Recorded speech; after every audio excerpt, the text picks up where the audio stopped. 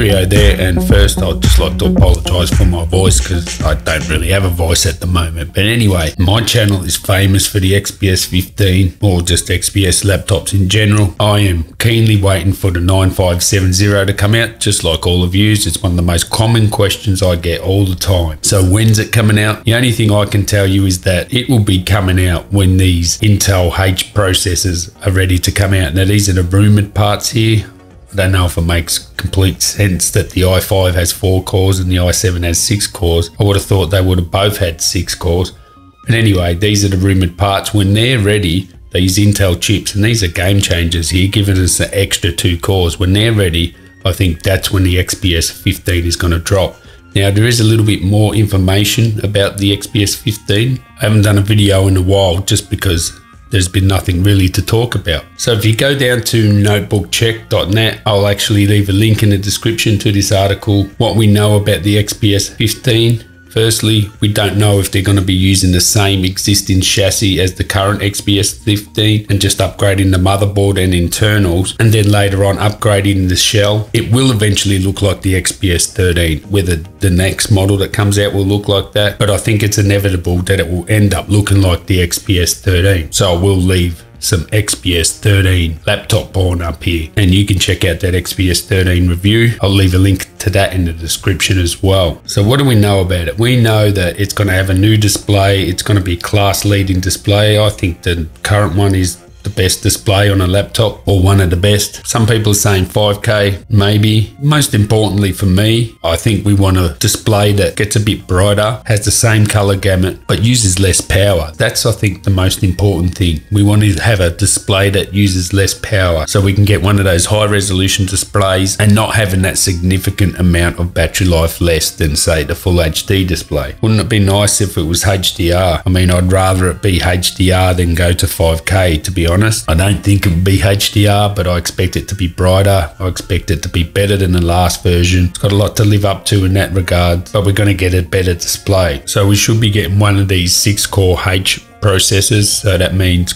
6 cores, 12 threads. These are the rumored ones, as I said before. Probably get something like this, the i7-8850H, which will boost up to 4 gigahertz. Single core up to 4.3 45 watt parts. And that's the thing about this.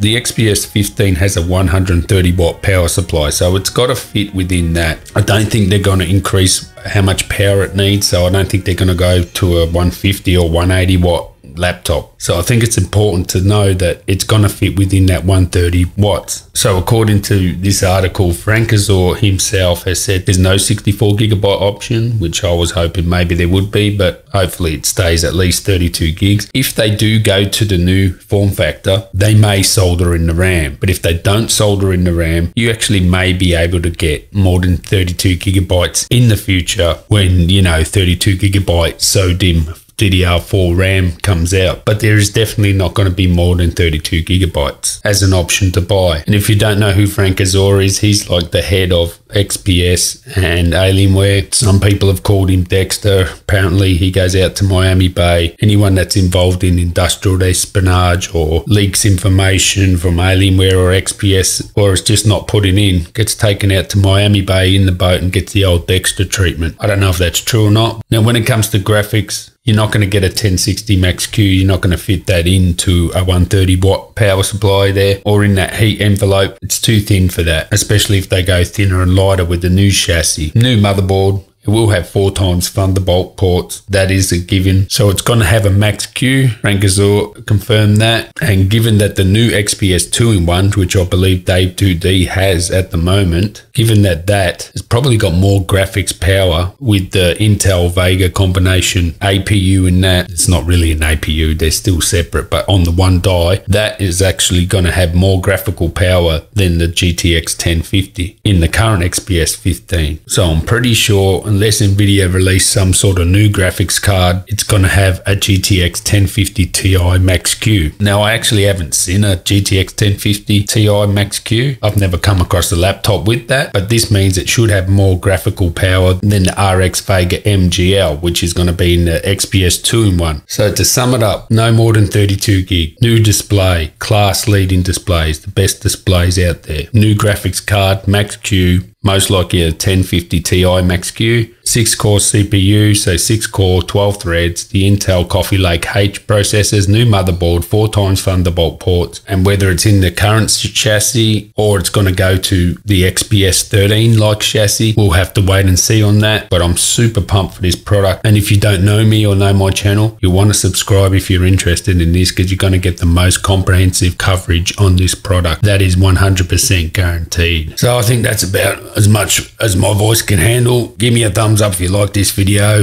Let me know in the comments, are you pumped for the XPS 15? I'm super pumped, and I'll catch you in the next one, guys.